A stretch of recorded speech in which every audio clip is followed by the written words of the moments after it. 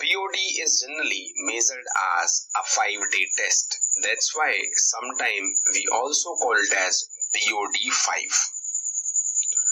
So while we could imagine a test in which oxygen required to degrade completely a sample of water, waste would be measured, but such a test would take too long to be practical. As a result, it has now become a standard practice in most of the scientific experiment to simply measure and report oxygen demand over a shorter period of 5 days, which we also called as BOD 5. Releasing that BODU. BODU here refers as BOD of an unseeded sample which have not been diluted, which may be higher. So as a general observation, we can say that BODU means BOD of an unseeded sample is always higher than 5 days BOD. There is a general formula which have also been mentioned in a standard reference book by Gilbert M. Master, that BOD 5 days is calculated with the help of DO. Then how we calculate this BOD over 5 days? We take DO of the initial day, means first day, subtract DO of the final day, means 5th day, divided by P. P stands for dilution factor. So DOI here in the formula stands for initial value of oxygen present in the water. DOF stands for the final value. P is referred as dilution factor. Dilution factor is equal to the volume of wastewater divided by the volume of wastewater plus volume of water added for dilution. I'm again repeating, dilution factor P can be calculated by the volume of wastewater divided by volume of wastewater plus volume of water added for dilution. We can also add a small amount of information here that maximum photosynthesis in water body by phytoplanktons or maximum photosynthesis in general takes place in red and violet light. So now we will be observing some of the features for the BOD test. First is that for a BOD test, light must be kept out to check that only photosynthesis by alga present into the water, so that there should be no contamination in our BOD reading by the photosynthesis done by alga. So it should be kept out of the reach from light. Then water should be sealed to keep it away from atmospheric oxygen, so that we should not have any contamination in our reading. And the temperature required for BOD test is 20 degrees Celsius or 293 Kelvin. This is very important. Why 20 degrees Celsius? Because 20 degrees Celsius is optimum temperature required for the metabolism of microorganisms present in the water. And for human body, most of the microbes or enzymes works better at 25 degrees Celsius. Now we will be talking about COD or chemical oxygen demand. Some organic matters such as cellulose, lignin, chitin, phenol, benzene, they do not undergo biodegradation. They are also referred as recalcitrant substance, and the order of their toughness to degradation is as follows.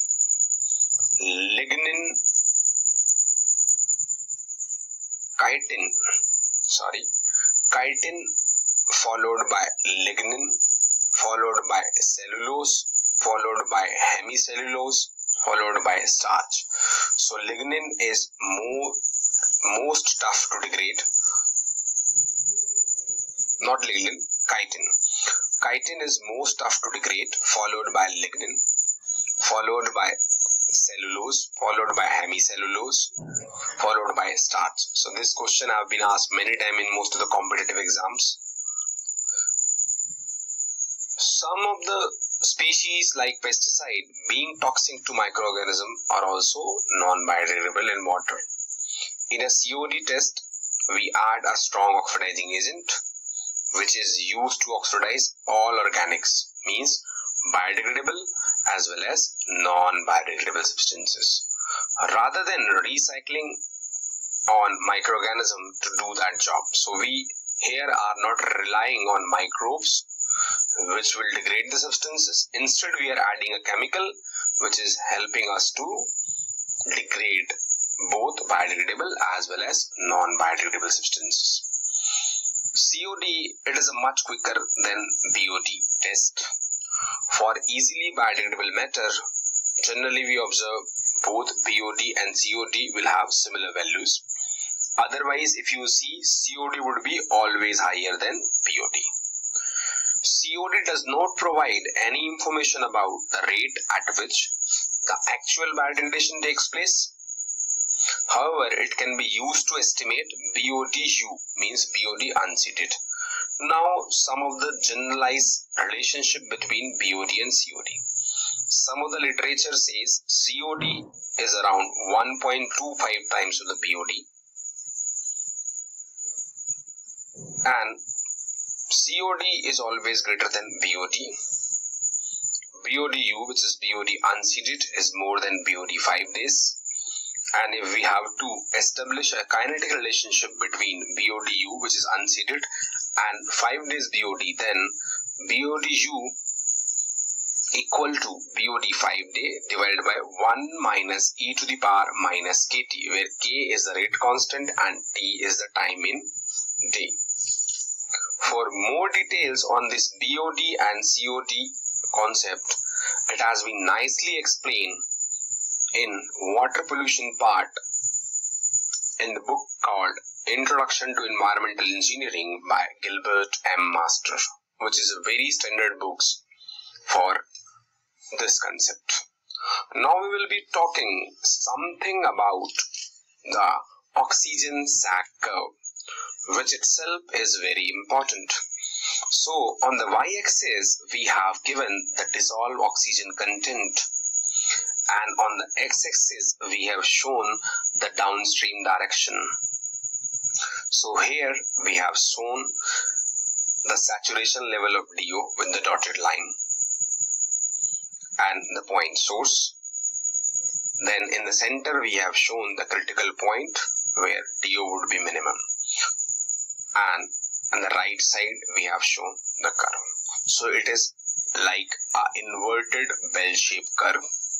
If we go on the left half before the critical point, you can observe here at the point source there will be very low DO and very high BOD.